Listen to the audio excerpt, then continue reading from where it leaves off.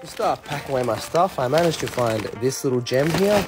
And also this other set that I left back in my hometown a while ago. And I've also got a bunch of other little Star Wars toys scattered around. But I wanted to show one of my favourite items in the collection, which I got from Japan, which is a Star Wars Pepsi collab. These were bottle caps that you could put on your Pepsi bottles, and they had Star Wars characters. So this is an episode 1 theme. This is the episode 5 Empire Strikes Back. And I just think they're so neat.